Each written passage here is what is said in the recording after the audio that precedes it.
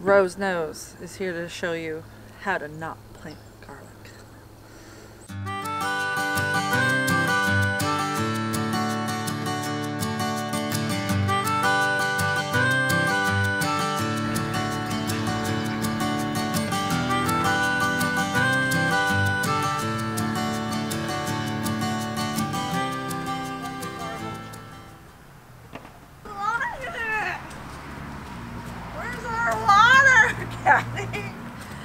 My hands are black with dirt from scratching goats and dogs. That sounds fun. It smells like a mix between hay and dog. Yum. Better late than never. Yeah. One of the benefits of living in Georgia is our growing season allows us to get a late planting of our garlic crop. Whoops. Few too many right there. Oh, and I can't bend over. Don't worry bend about over. So I make Ryan do the bending and the hoeing. I'm just gonna come across and drop them, and then the boys can bury them. And Ryan can bury too. Whoops. Might end up with a few close together. Ugh.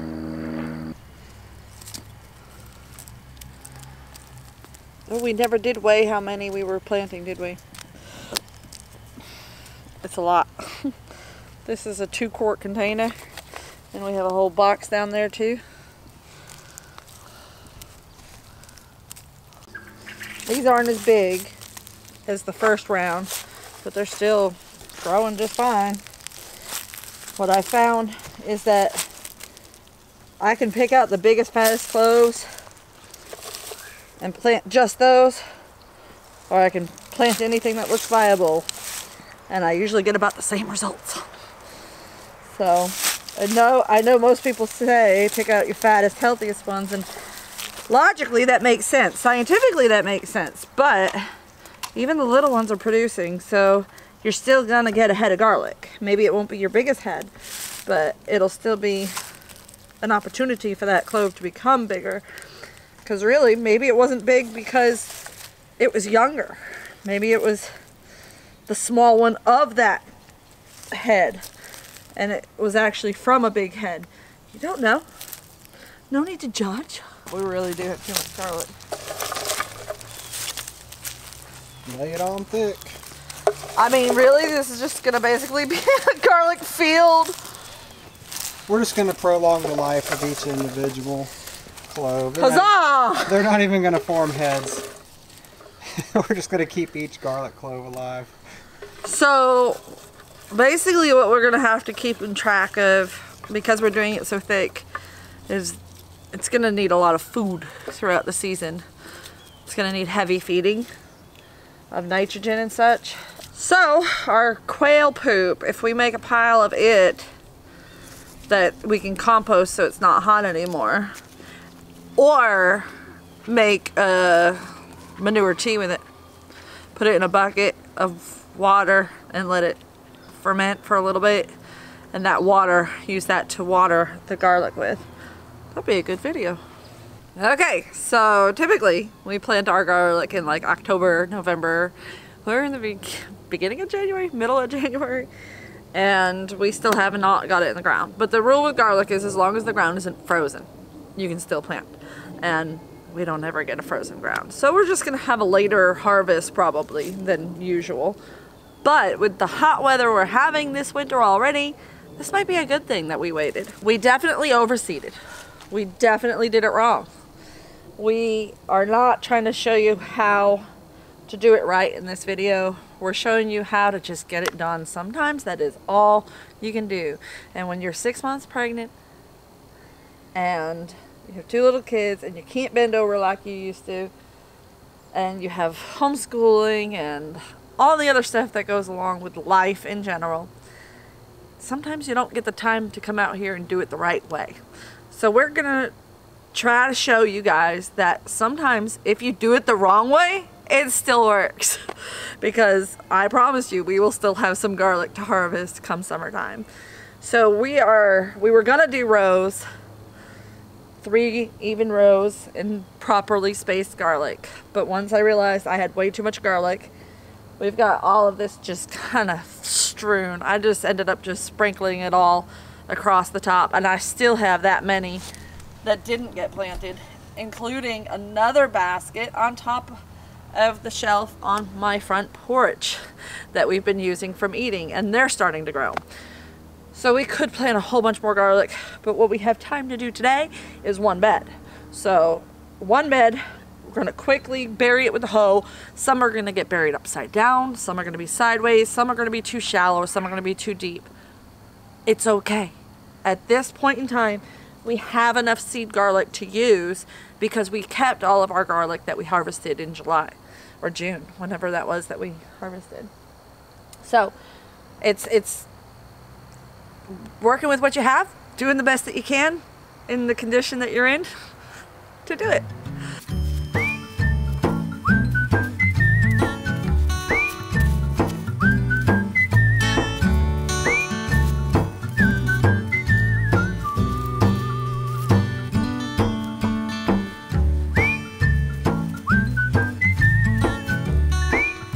Once I have a task where it doesn't matter if I do it the right way or not.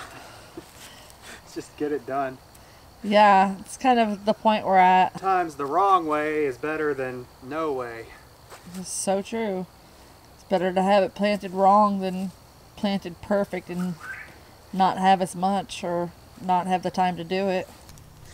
So some of you might be wondering why we have so much green here in our winter beds and why we're allowing it to stay. We do have a very good reason for that. These are what we call our weed friends. These weeds are good and friendly for multiple reasons. The, let's see, chickweed with the little white flower here is a wonderful edible salad addition, and the flower does provide some nectar source. And then we also have these purple blooms from purple dead nettle and henbit. There's a mix throughout the beds, so it's hard to point out. They're very similar in color and shape, so we just kind of lump them together.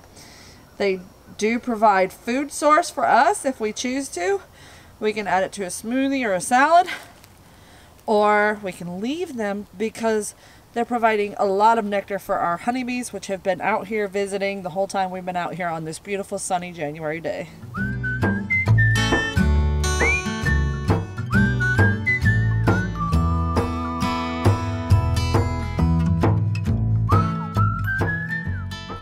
The ducks and the chickens and the tractors have been moving closer and closer and closer so that we can pull them across here and into this area. This is the area of the garden that we have not built into mounds. You can see these are mounded beds. All of this. This has not been mounded yet. So the chicken tractors will sit on here just fine, and I really almost hate to bring them in here because there's so much nectar source for the honeybees that I'd really love to leave it for them. But that chickweed and henbit and dead nettle is going to provide such a great nutrition for the chickens, and it'll get them to scratch this up and get it ready for planting. We took the fence down around the garden when we were working in here a lot, and once we get all of the stuff started to be planted again, we're going to need to pull that fence back up again and run it back around this garden so that we won't have any deer issues. So we're going to have quite a few projects that need to be done before April 15th-ish. That is our normal first planting date.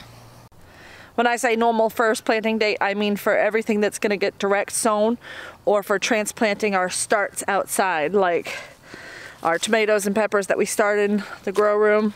They'll go out here after April 15th, after the danger of frost.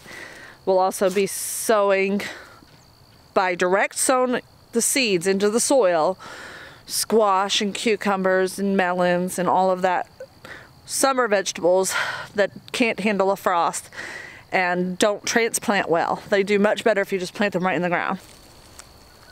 Ooh. I'm not supposed to have this special treat in my garden because the asparagus that I grew is supposed to be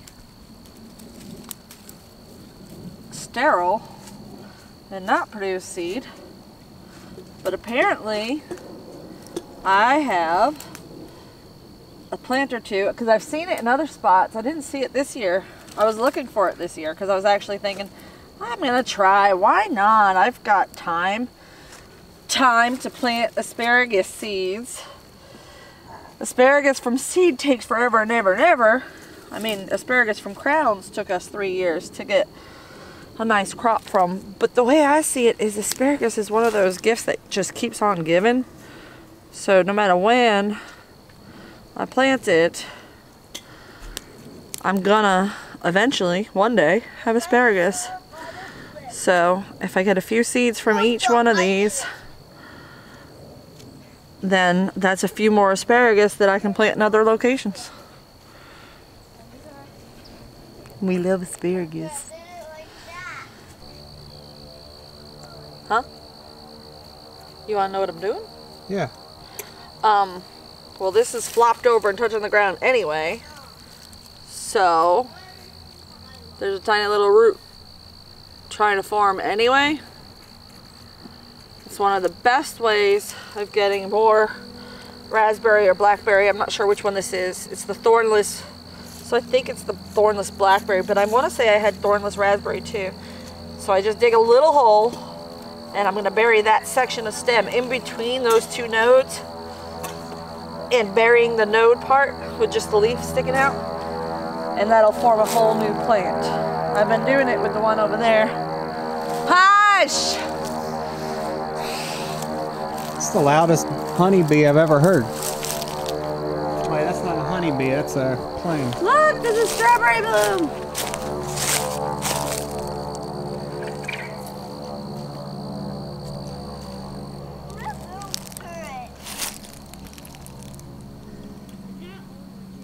Our dwarf mulberries. I was gonna prune them down in the fall, but I didn't get to it. I just noticed that these tips are dead on these smaller branches. You can tell by the way they crack when you break them. But another good way to tell if your fruit tree is still alive or dead, if you're afraid to break a tip off and have it be alive, is to take your thumbnail and just scratch a little spot. And if you look real close, you'll see green. So you don't want to scratch a big piece off and make a big injury, but you can definitely see that the true stem is perfectly alive. So this plant will be just fine come spring. We're checking our kiwi vine to see if any of that's showing sign of life. It looks like some of it is. And I was like, oh my gosh, look at this chickweed. This is what I would come and harvest for a salad. Just grab a big handful and cut it. That is delicious, nice, fresh chickweed salad. These are our walking onions.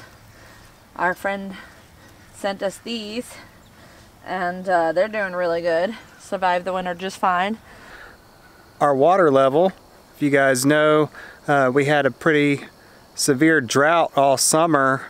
Well, this late fall and winter we've had quite a bit of rain, and it has made a big difference around here. You can tell directly by looking at our pond, and you can see the water level on the trees that surround the pond behind me. I'll zoom in on them in a second, but you can see where the high part where the water has gone up. It's almost to that point, and I've been back there hunting and stuff. I can see areas that I was walking clear across, no problems, early hunting season. Now I can't cross because there's too much water. So the water levels are being restored, which is a good thing. I was just wondering the same thing, Liam. Where'd your brother go? I noticed a problem in our garden. What's that? We have a few leaks.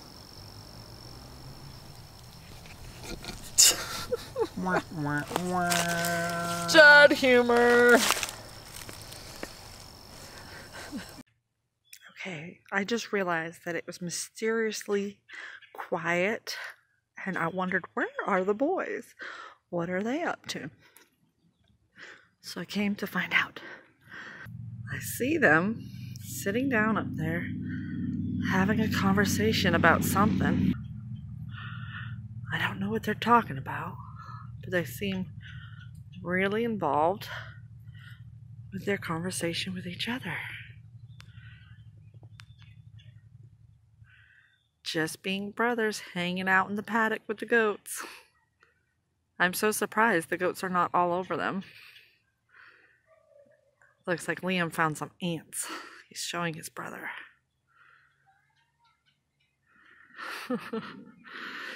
Sweet, strong, independent boys.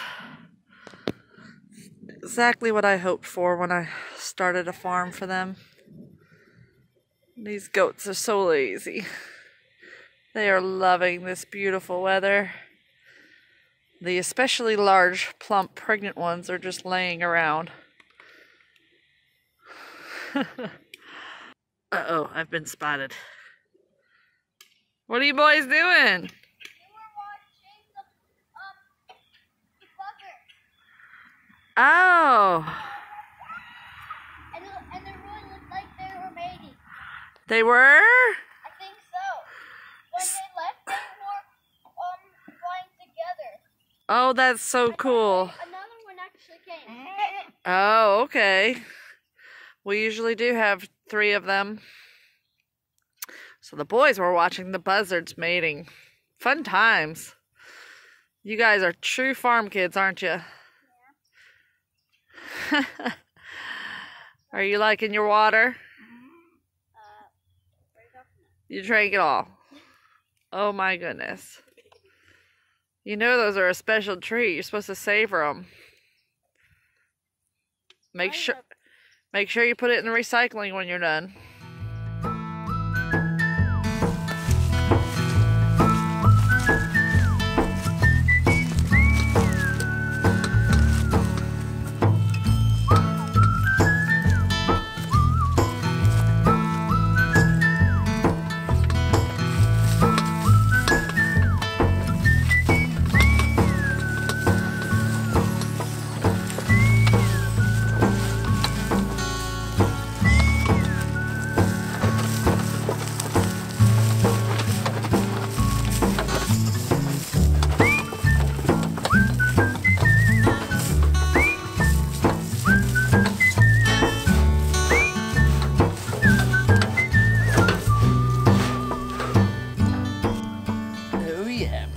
I love it when my man brings me some manure. So this is mostly already composted quail manure. There might be a thin layer of the fresh stuff on top. That's why we want to get it down on the ground now so that it can wash into the earth and let that nitrogen dissipate into the earth so that it won't be too hot when we go to plant this section. The deep litter method works for pretty much any animal manure for getting it well composted. Plus we have soldier fly larvae that come in and help compost and break that down even further. And the ducks turn it for us with their beaks looking for the soldier fly. So it ends up creating a pretty close to perfect compost. But we always use caution with heat and compost. And also bacteria. There's a possibility you could be harboring bacteria in your manure when you put it to your garden, so it's best to age it first.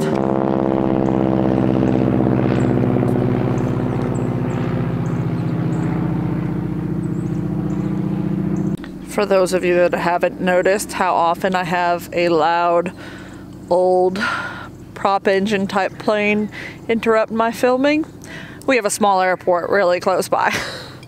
And there's a lot of historical planes that'll fly in and out of there for air shows and such. So they tend to practice on beautiful days like this.